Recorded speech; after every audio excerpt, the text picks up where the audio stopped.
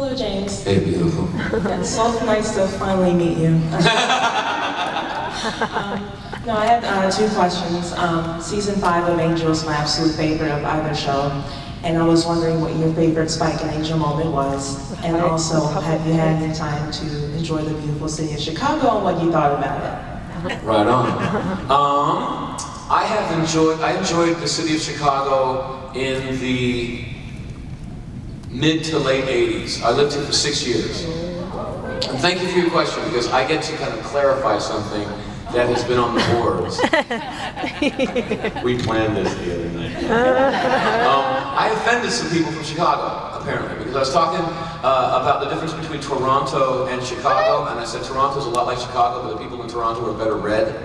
Okay? Now, what I meant was, in general, Canadians are better read than Americans, across the board, and that I will hold to. Maggie's like, okay! But it's really true. It's really true. What's that? Yes, University of Chicago. Well, I'm sure they read books over there. You have Northwestern up in Evanston. I know, but I was not intentionally signaling as I wasn't intentionally saying anything bad about Chicago. I was just trying to say that Canadians are better read. Now, what I will say about Chicago that I absolutely love is the theater here. Oh yeah. The theater here is the best in America by a mile. I love it when Steppenwolf goes to Broadway and shows them how to do it. The thing is that Chicago knows it too. Like everywhere else that's not New York, you hear, because I've done regional theater all over the country, and you always hear this horrible thing. Our show's just as good as the one in off Broadway. I heard someone told me it was just as good as the Broadway show, and I got so sick of that. You never hear that here. Here it's just like Broadway.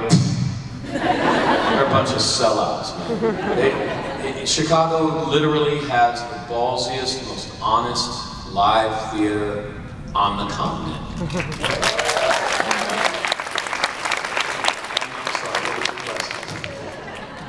What was your favorite Spike and Angel? You know, it was one that you didn't really hear. It was when Angel and I were arguing about the difference between astronauts and it was the only time that Joss let me improv. And he said, I want this to go on in the background, so you guys just throw whatever you want. And I remember saying to Angel, look, you don't get it.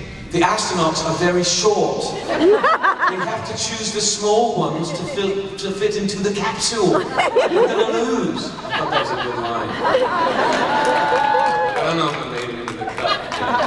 But yeah, it did. And there was no ad-libbing in the girl in question?